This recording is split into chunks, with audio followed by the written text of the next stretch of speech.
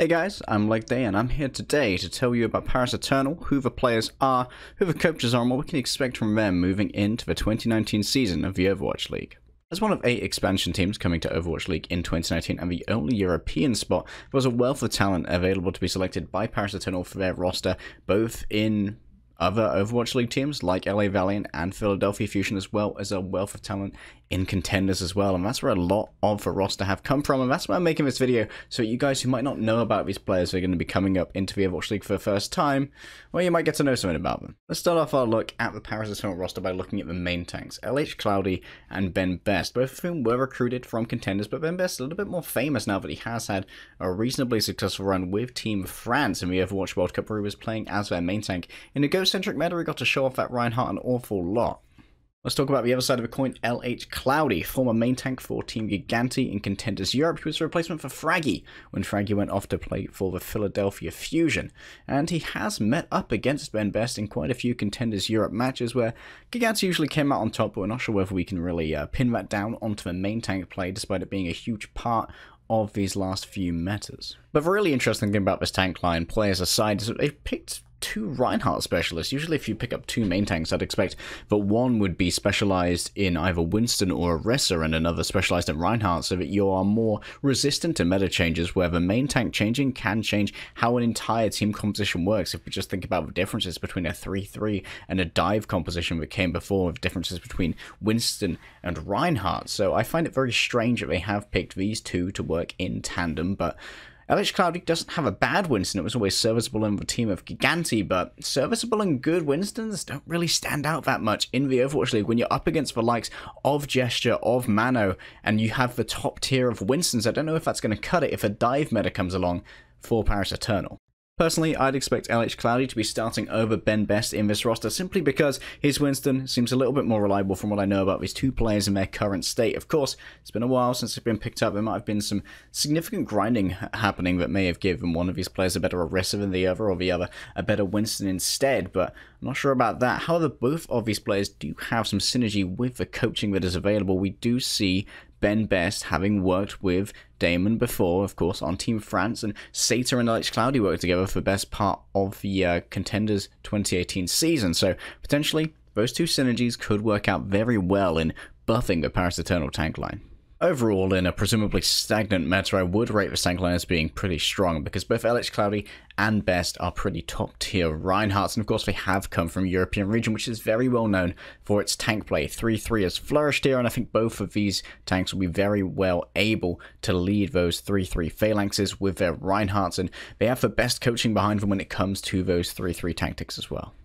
Okay, let's move away from main tanks that will stay on the front line. We've got 2 potential flex tanks on the roster of Paris Eternal. Those would be Nico and Fincy. Nico is actually listed as DPS on Wikipedia, but I imagine he could be taking over Diva duties given his previous roles on Eagle Gaming as a Diva, and especially effective in the Ghost composition. Eagle Gaming I'd personally rate as the greatest Ghost team in the world, so if you're moving into a 3-3 meta and you don't put him on your Diva, might be a few problems, but Fincy there is also a pretty good option. He's got a very serviceable Diva, but I don't know if either of these guys really have a huge amount of Zarya chops. Like, we've got a load of fantastic Zaryas in the Overwatch League, and it's been a while since we've really seen Fincy play consistently, and that may well be a problem.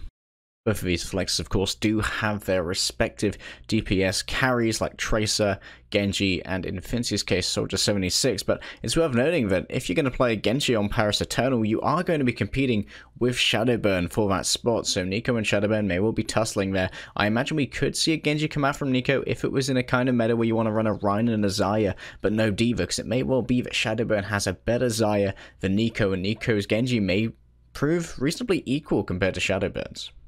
Returning to Fincy though, unfortunately we don't know a huge amount of where his heroes are at the moment, because he just hasn't been seen to consistently play in professional environments for a long time. After he went to LA Valiant, having left Alderson Hungary in EU Contenders Season 1, he mostly rode the bench because they simply had better options available, and we're going to have to see what kind of heroes and what sort of skill level they can be pulled out. I imagine his Diva will be a very trusty and reliable resource for Paris Eternal, but where his Zarya at remains to be seen.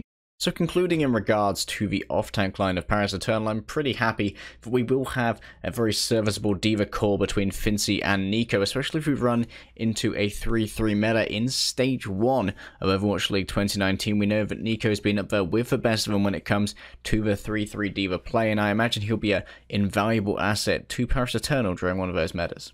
Moving over to the DPS line of Paris Eternal, this is definitely their main powerhouse. They've got proven European champions from Overwatch League, Soon from LA Valiant and Shadowburn from Philadelphia Fusion, with very respectable hero pools between them. Soon playing a load of hit scan heroes, and of course Shadowburn on the projectiles. And if we look at a 3-3 meta, I imagine we may actually see, if both of these guys were played, that Soon would be taking over the Brigitte. We would see Shadowburn playing on the Zarya instead. Both of those pretty good roles for both of those players.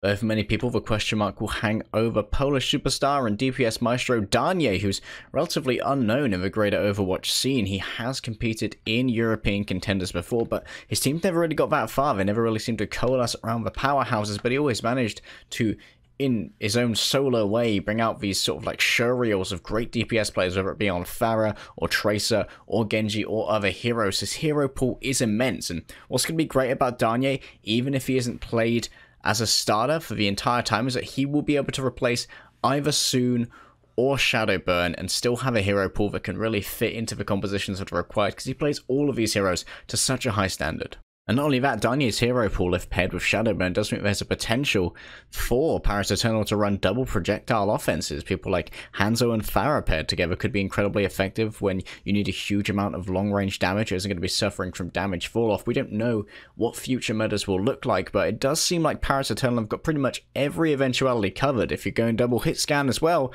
Danye's also there. He's got himself a fantastic Tracer and a fantastic Widowmaker to pair with Soon.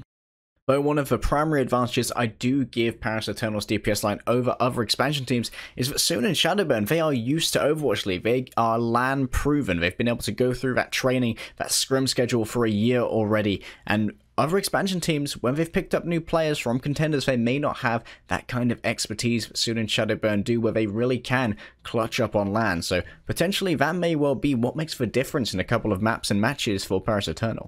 Okay, and finally, for roster discussions, let's move over to the support line. 3 enlisted in this case: Cruz, Hip, and more recently Grey. I imagine Cruz and Hip may all be the starters here, and we've got a pretty down pat. Cruz has got a fantastic Lucio and Mercy, as he showed off in the World Cup, and with previous Boston Uprising Academy team Toronto Esports after he was poached from EU contenders. Not that we're salty about that at all.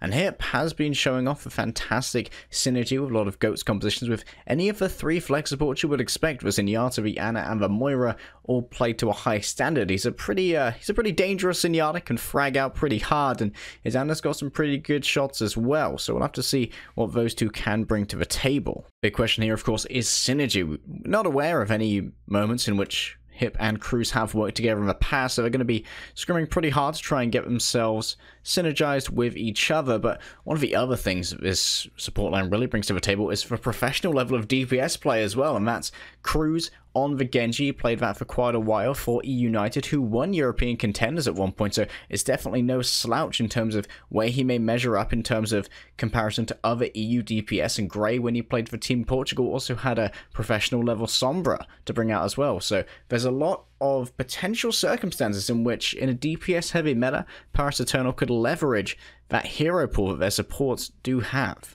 At any rate, I would rate this support line as being incredibly meta-resistant, given Cruz's pretty equal aptitudes of both Mercy and Lucio as high-level professional support. So I think that given any meta, we will see Paris Eternal coping quite well in terms of how their supports are going to be doing. And of course, should they require it, Grey's also there in the background. Even he could be a starter, because himself and Hip, they could trade blows in terms of many supports. I haven't seen them directly compete against each other before, so I'm not sure which one will be starting. But of course, you can always have someone on the bench who can relieve stress on your team and try and make sure that burnout doesn't occur by swapping in for a couple games here and there. But the meat and potatoes of Paris Eternal is definitely the backroom staff that they have acquired. They've got Damon, they've got Seda, they've got Fefe, and they've got Kai. Kai and Damon having come from other Overwatch League teams, so they can accurately train these players to deal with the pressures that are there, as well as know what happens in these training schedules. Meanwhile, you've got Fefe and you've got Seda, who are going to be coming in for some specific coaching practices. Fefe previously coached Eagle Gaming, which I touted earlier as the best 3-3 team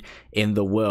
If we move into stage 1 and it's a 3-3 meta, I think Fefe is going to be a huge asset to Paris Eternal, and he's worked with a couple of these guys before. He's worked with Hip on Eagle Gaming, he's worked with Nico on Eagle Gaming, and the three of them will bring that expertise with them, and they'll be able to train Paris Eternal to very effectively proffer a 3-3 composition that could compete with the best teams in the league.